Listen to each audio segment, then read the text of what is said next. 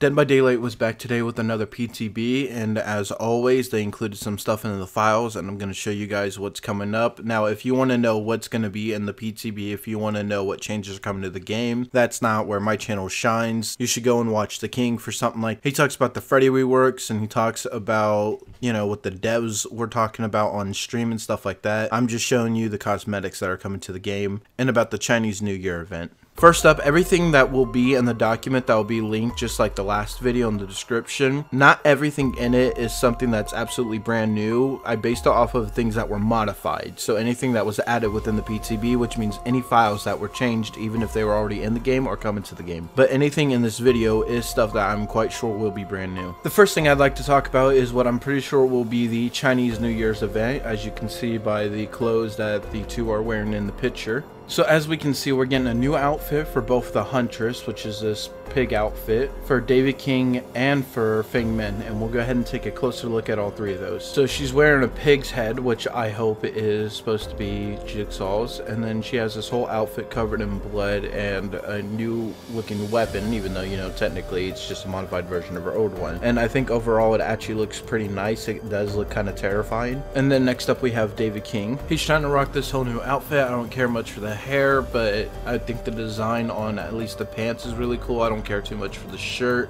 and then obviously his shoes are plain old shoes, and I think overall, you know, it does have that Chinese New Year vibe. But if we're going to be talking about outfits that give us the Chinese New Year vibe, we got to talk about Feng Min. Now she's going full on Chinese New Year's, from the earrings, the whole dress, to even her shoes go with the outfit.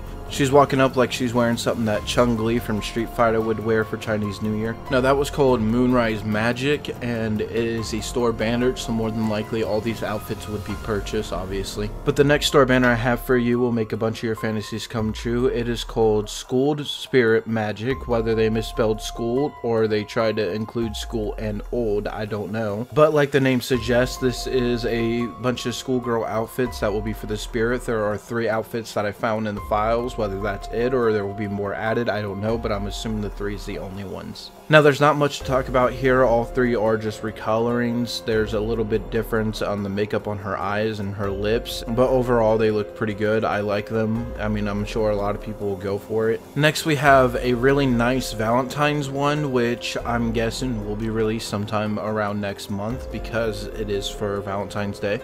At least that's what Valentine Magic would have me believe in. As we can see, this is for the nurse and for the Wraith, and the nurse's new outfit, especially her new weapon, I really like. I think I might just buy the weapon for it and use it with her old outfit that she got not too long ago. So we see the Wraith in this gentleman's kind of decor with his date with his lady, although, you know, if you're playing the Wraith, you're not a gentleman, you're an asshole, and I think that it actually does look kind of cool on him. Alright, so now we have the nurse, who is blindfolded, has a lot of blood over her, which you would expect from a nurse. I really like her new weapon, especially when I'm gonna show you the close-up here in a moment, and obviously, you know, she looks really great. The nurse's outfits always look great, and her weapons are always the highlight to me, and I really like this one. Now the final store banner, but not the final set of outfits because the other outfits weren't attached to any store banner, is the Bike Messenger Magic, which is exactly how it sounds. Now while the Trapper does show up in the banner, he does not actually have any new outfits coming for him. This is just for Dwight. There's not too much to say about it. It's just Dwight if he was a messenger. He's got the helmet, he's got the backpack, the glasses, the visor, whatever you want to call it, all that. And basically it's what he would look like if the Trapper destroyed his bike. If you guys want to see any other outfits that are coming to the game, then go ahead and click the link in the description for the Google Doc, and it will take you to where I posted all the photos. Again, some are just things that were modified that got tossed in there because of the new date that they had on them. So about those ones, I'm sorry, but there is still a lot of good stuff. Everything I covered in this video, things that I didn't. So let me know in the description, what outfit are you really excited for? I really want the nurse's new weapon. I really like it, but I do kind of like to play Huntress, so I kind of want her new outfit as well. Tell me what you guys think about the outfits, which one do you want most? And you guys know routine, if you like the video, leave a like, share, and if you enjoy the content, subscribe to the channel and come on back for more.